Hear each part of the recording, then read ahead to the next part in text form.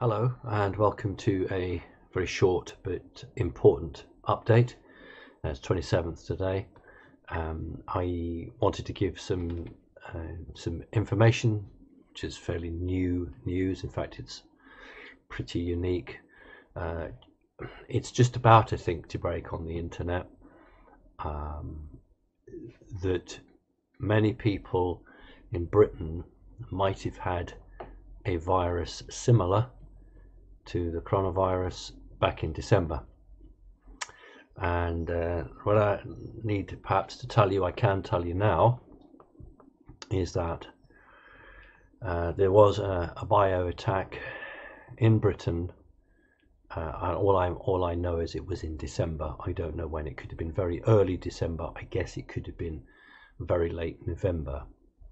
The virus that was used for that attack was not the same virus and did not come out of the same laboratory as the virus that's now ravaging the world. There are two very important countries on the planet. One is Great Britain and the United States of America. There are many other very important countries in the world, but there are two countries that are working very closely together. One is the President of the United States of America, and one is the Prime Minister of Great Britain, Boris Johnson. And these two are seen as world leaders who are supporting each other. The attack on Britain was a much weaker form of virus that did not come out of the Wuhan biological laboratory.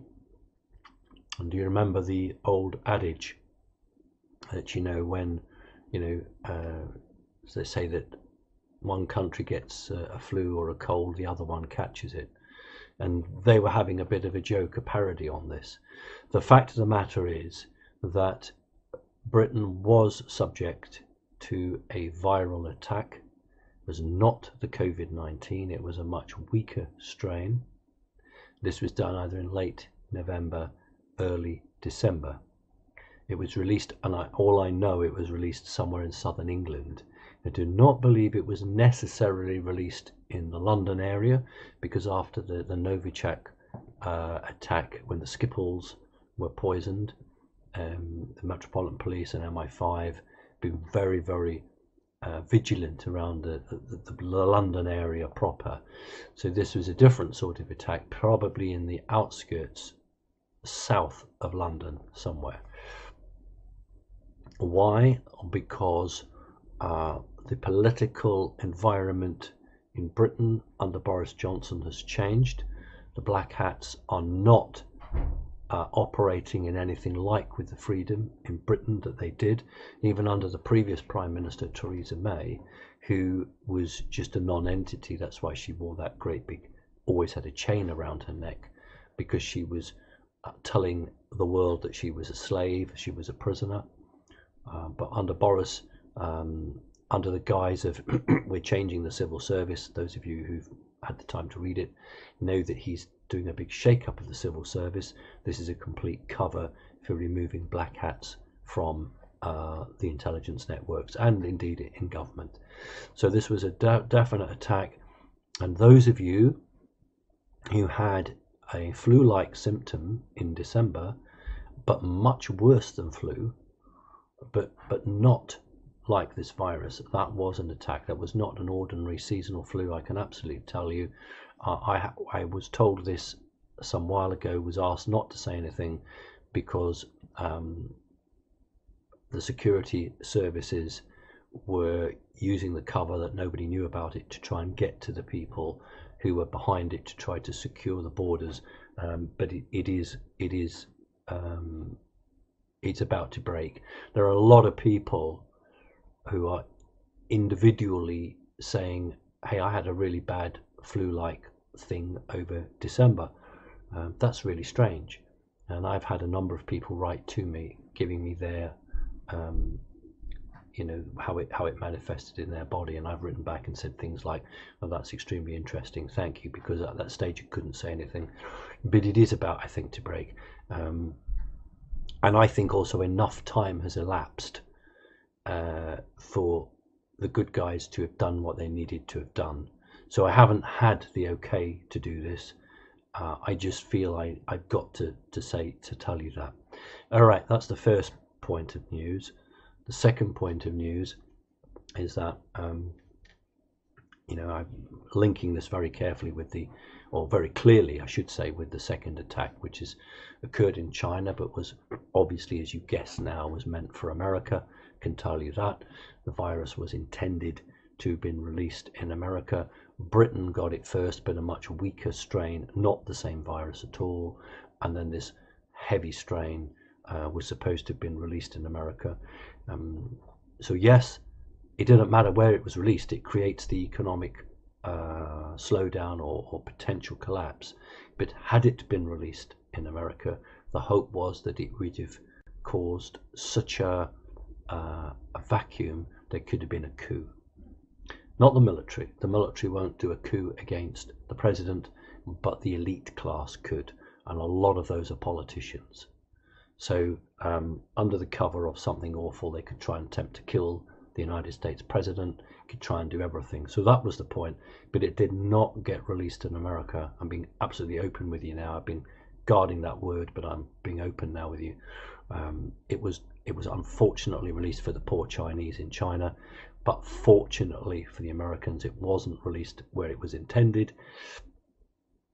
It was to have been purchased in China on the black market, as I explained, taken to America, probably in a diplomatic bag so that it couldn't be found or searched, and then released probably in New York.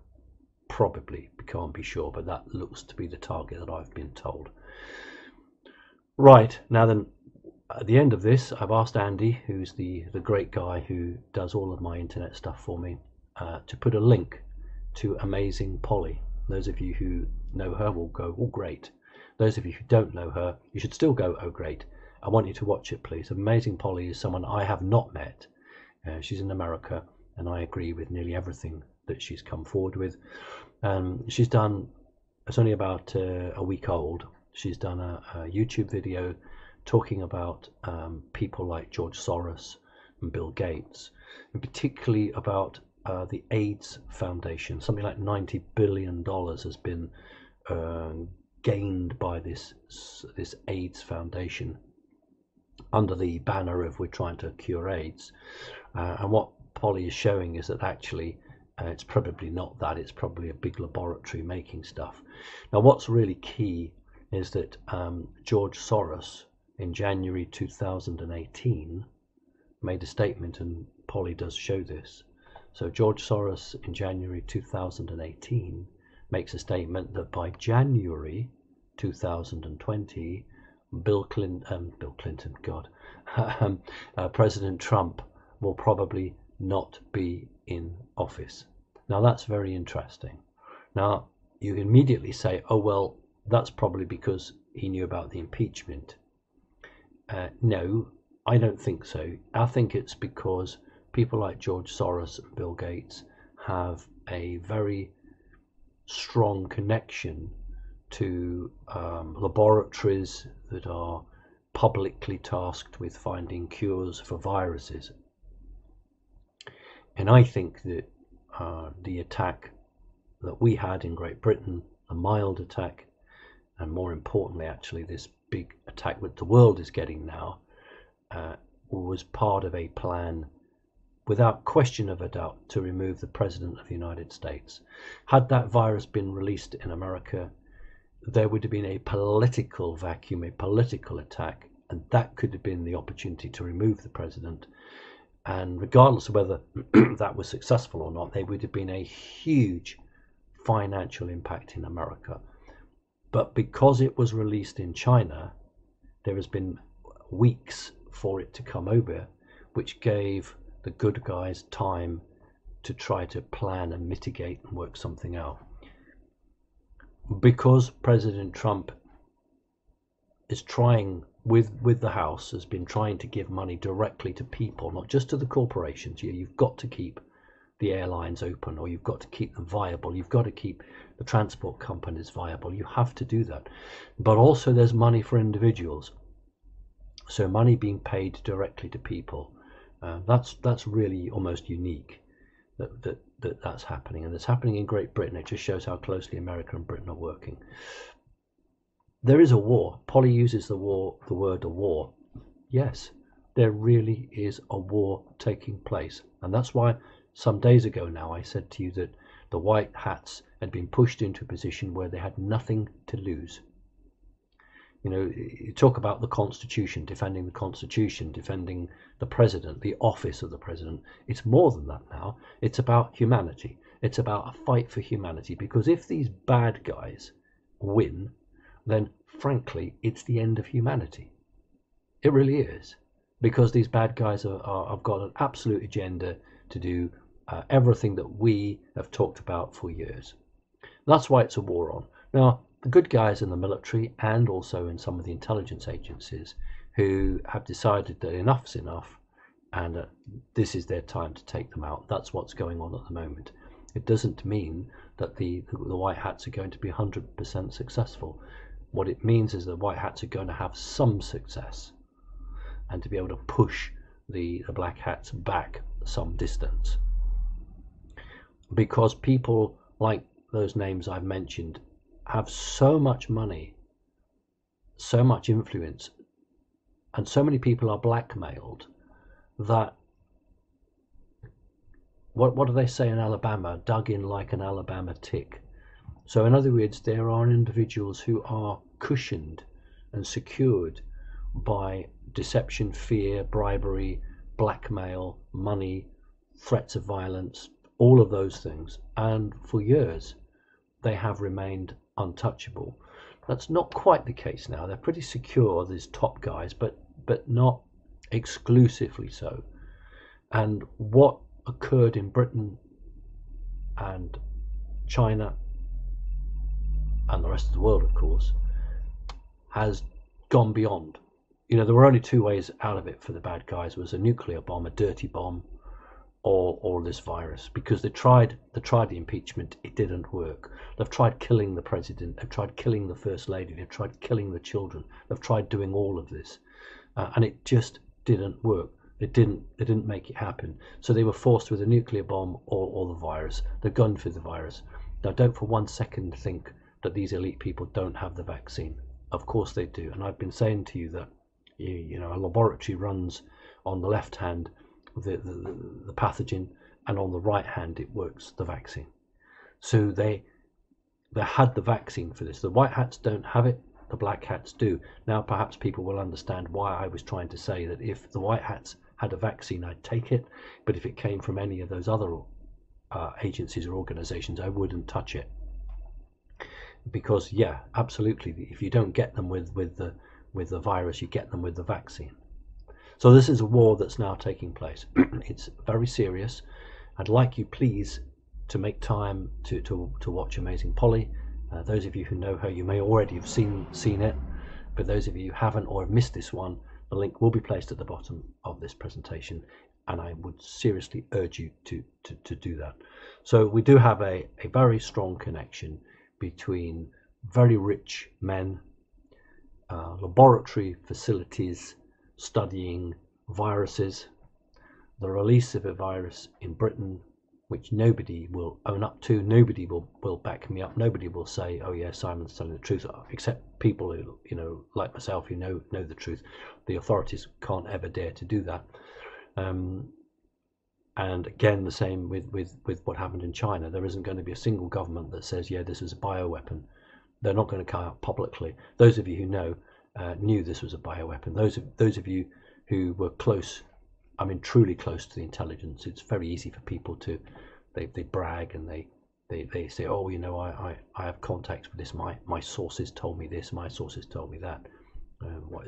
You know, I do very fortunately have a connection to these people, because they're good people and they want the truth out, and they can't do it themselves. You know, if you're in a secret job, you can't be seen to be publicly passing information. You can do it privately. Sometimes they do it without authorization, sometimes they do it with authorization. Okay, so I have a situation where as the Italians would say in ancient Rome, they crossed the Rubicon. They've gone too far. They've gone too far. He tried to wipe out the United States of America financially, tried to kill the president. That nothing new in that. They've been doing that for years. They killed Kennedy, so it's nothing new for them. But to destroy the economy of the United States just to get at President Trump, that's not just desperation, that's insanity.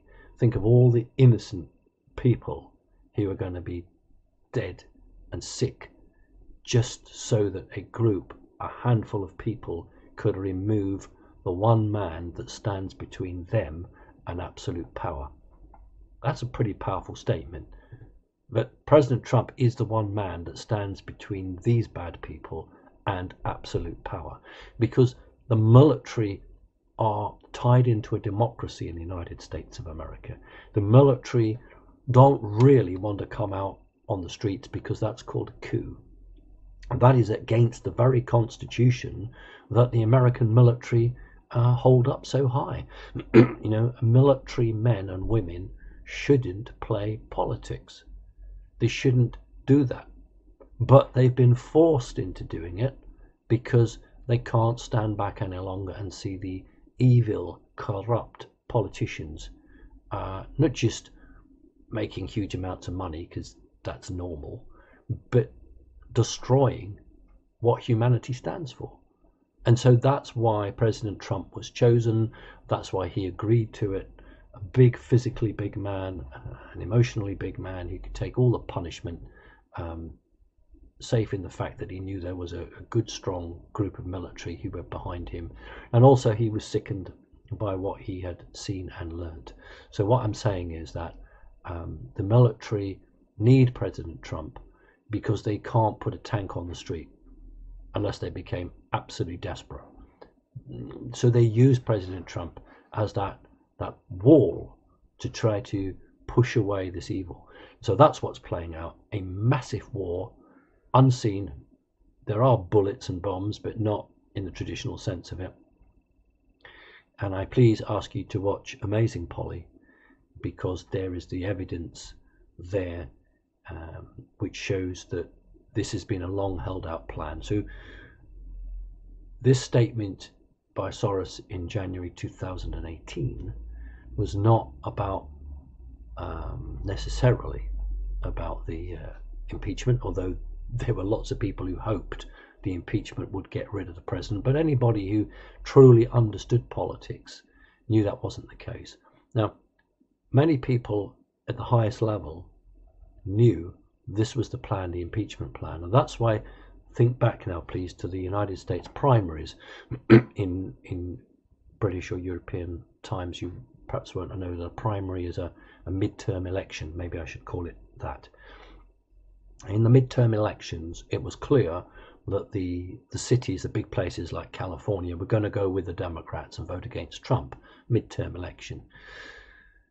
What President Trump did was concentrate on the Senate, because he knew, and those around him knew, they were going to go for an impeachment, and that as long as he held the Senate, he could never be impeached. So anyone in politics would know the president was never going to be impeached as long as he held the Senate. So when these evil men talk about President Trump will probably be gone by January 2020, they weren't really referring to an impeachment process. They were referring to an economic collapse in the United States of America, which somehow the people would then blame the president for. But because this glass culture was released in China, not in America, A, it didn't have the political impact. B, the timing was all out. Didn't happen within days. It took weeks for this to reach America. It allowed the very good people, who there are still a lot of good people out there, please don't think that they're not, to work out a whole range of options. And the biggest argument I can tell you was, where do we go? Do we just keep appeasing them, which is what they've been doing, or do we go for it, hell for leather?